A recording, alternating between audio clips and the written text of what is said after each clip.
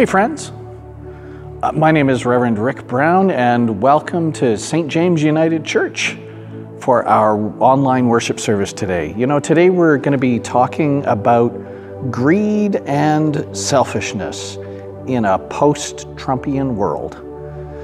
In a world where greed and selfishness have become normalized and too many people are forgetting the values of sharing and caring. But before we do that, I want to take a moment to remember 1 year ago today.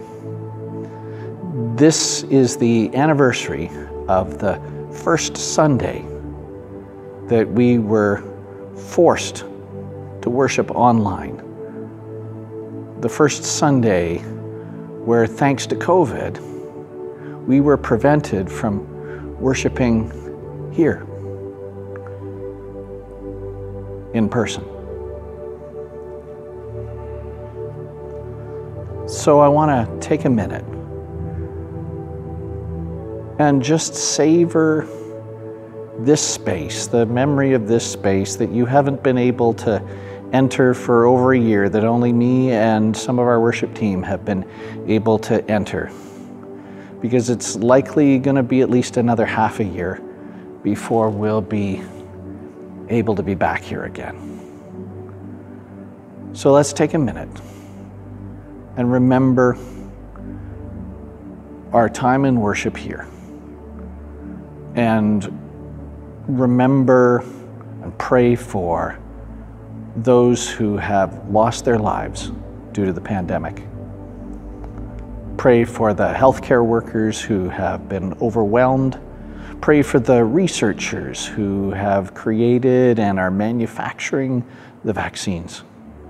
Pray for the frontline workers who get paid like peasants and put their lives at risk daily by exposing themselves to hundreds of customers, too many of whom selfishly refuse to care for others by following COVID protocols.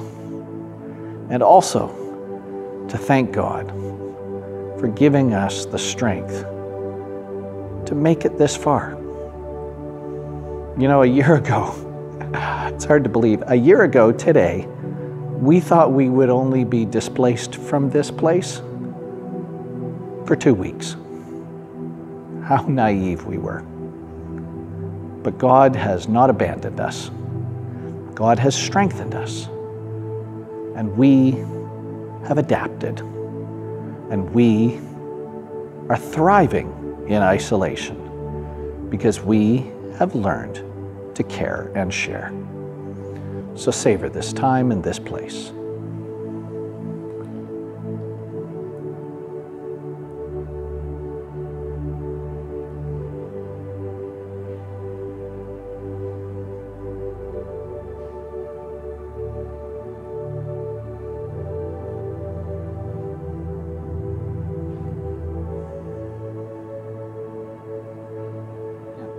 Our scripture passage today comes from Luke's Gospel, chapter 16, verses 19 to 31. Let's listen for the word of God.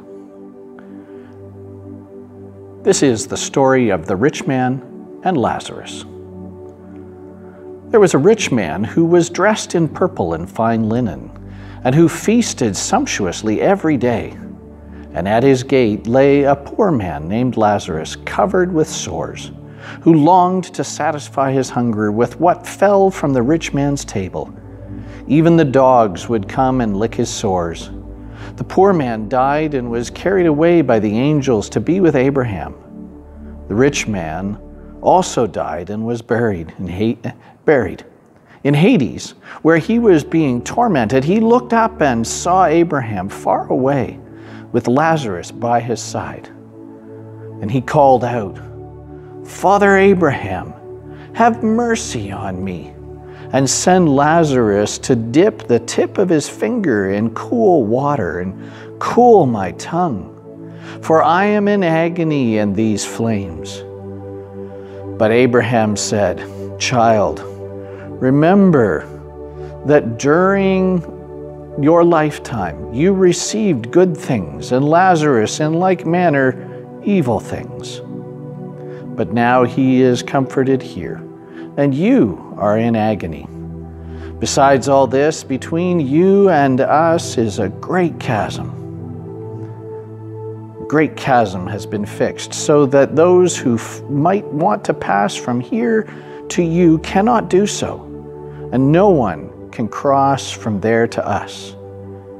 He said, Then, Father, I beg you to send him to my father's house, for I have 5 brothers, that he may warn them, so that they will not also come into this place of torment. Abraham replied, They have Moses and the prophets. They should listen to them. He said to them, No, Father Abraham, but if someone goes to them from the dead, they will repent. And he said to him, If they do not listen to Moses and the prophets, neither will they be convinced even if someone rises from the dead. This is the word of the Lord. Thanks be to God.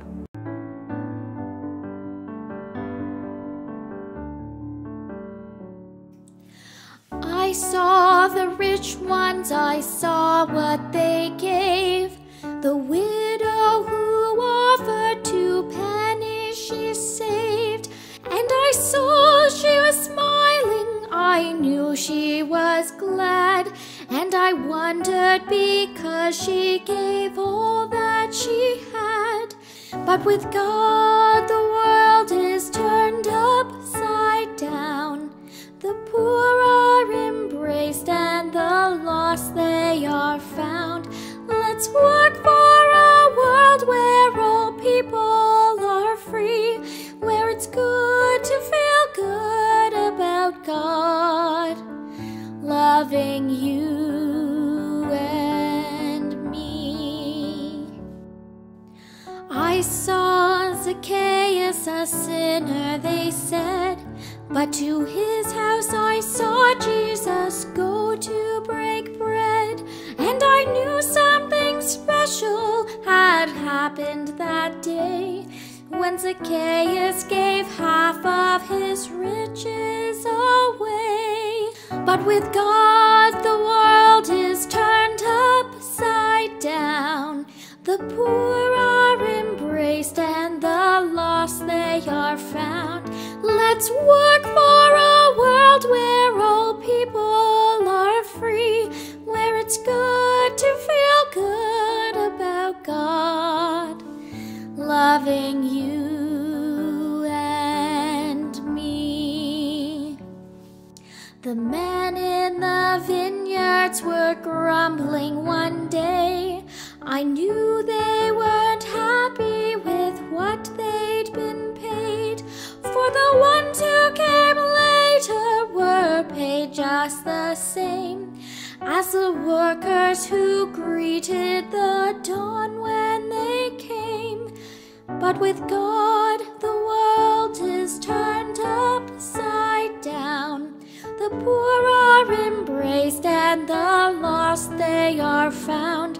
Let's work for a world where all people are free, where it's good to feel good about God, loving you and me.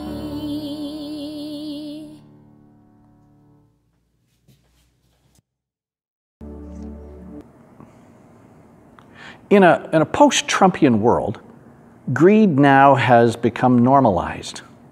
And we, the people who follow Jesus, need to claim generosity and sharing back. Today's Bible story is a parable that Jesus told. And a parable is a made-up story that's intended to teach us something, a lesson, to help make us think about our relationship with God in a new way. This story never actually happened. It's fiction. But like all good fiction, it has a lesson for us. Jesus is telling us a story about a rich man and a poor man named Lazarus. Now, already Jesus gives us a hint as to who is the important one in the story, because he gives the poor character a name, Lazarus, whereas the rich man is just a nameless rich man. He isn't important enough to even warrant a name. And yet, he has the biggest speaking part in the entire drama.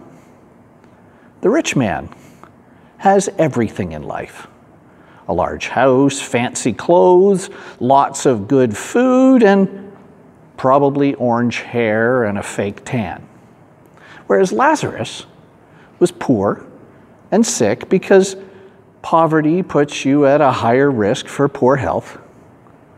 And he lays outside the front gate of the rich man's house every day, begging for food.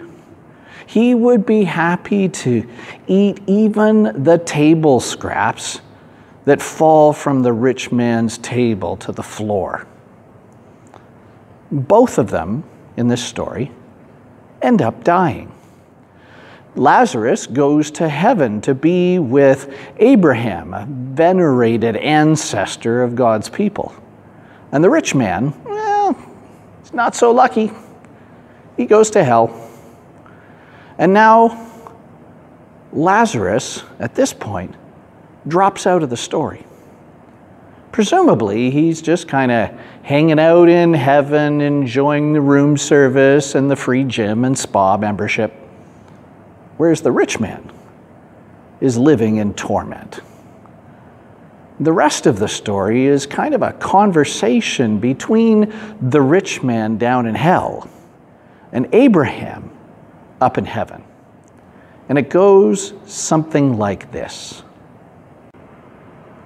Hey, Abraham, it's miserable down here. It's so hot. I'm in agony. These flames, they're awful. Be nice to me, man, and send Lazarus down here with some cool water. I'd be happy if he'd just dip his finger in the water and cool my tongue. Even just a drop of cool water would be enough. Sorry, dude. Look, you had your whole life where you had everything you needed. All the good stuff you needed. And Lazarus, he suffered right outside your door, and you did nothing to help him or anybody else who was in need. So now Lazarus is having a soothing, cooling, refreshing spa day, and you're in agony. Funny how that works, eh? Besides, Lazarus couldn't help you if he wanted to.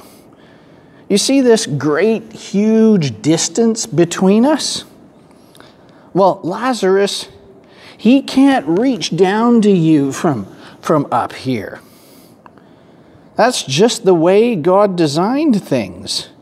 Once you're down there, you're kind of stuck. There's no going back and forth between up here and down there. All right, if it's too late for me, that I have a whole family left behind who are just as greedy and selfish as I was, can you at least maybe send Lazarus back to warn them to smarten up and be nice and start sharing their wealth, and maybe they won't end up down here in this place with me? Dude, again, it doesn't work that way. You had your chance, and so do they.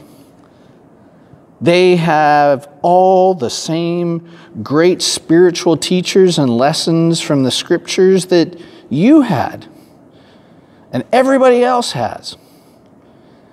It was your choice to ignore God's teachings about sharing and caring, and they are free to make their own choices too. No, Abraham, please. If someone just came back from the dead to warn them, then for sure they would listen and change their selfish ways. You're really not getting this, are you? Nobody forced you to be greedy. You guys, all of you, had the same lessons as everybody else. And it's your family's choice to be greedy just like you.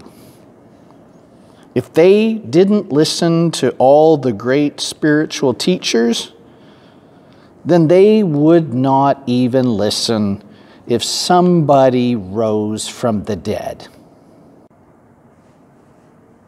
Hint, hint, Jesus is talking about himself when he says, they wouldn't listen to someone who rose from the dead. Because that's exactly who he is going to be. And the selfish and the greedy will ignore him too. You know, I have a friend who is a professional motivational speaker. He speaks in schools and universities to students, and he teaches students about sharing and caring. That's one of his big messages, sharing and caring. Because that's really what it's about. To love your neighbor as yourself involves sharing and caring. You can't claim to love your poor neighbor if you leave them begging for your table scraps and don't act to lift them out of poverty. So, what would that look like today? Well, this is Dan Price. In his teens, he started his own financial services company, which ended up being very successful. And 6 years ago, at the age of 31, he was earning $1.1 million a year. And one day, he was talking with his friend Valerie, who had served 11 years in the military, including 2 tours in Iraq. And she now had to hold down 2 jobs just to stay afloat. And her landlord just raised her rent another $200 a month, which she couldn't afford. How much money is enough? How much money is enough for rich people, for any of us? Dan realized that he was earning way more than he actually needed to survive on, and that many of his own employees were in exactly the same boat as his friend Valerie. And Dan was raised with the Christian value of sharing and caring. So he took a $1 million pay cut, dropping himself down to $100,000 a year, which is certainly more than enough to live on. And he gave all of his employees a huge raise so that they were all making a minimum of $70,000 a year. And the business world lost their minds over it. The greedy, selfish, rich people in the business world around him were highly triggered by what he'd chosen to do. And they were threatened by his generosity because it shone a light on their greed. And they cried out, "Socialism! Socialism!" And they predicted that within a couple of years, Dan's company would go bankrupt in no time. And here we are, 6 years later, and his company is thriving. His employees are thriving and happy, and he is thriving and happy. And his company is not bankrupt. And he's not anywhere near as rich as he used to be. But he doesn't need to be. He has more than enough to live on. And now his employees also have enough to live on so that they don't have to work multiple jobs just to pay the rent.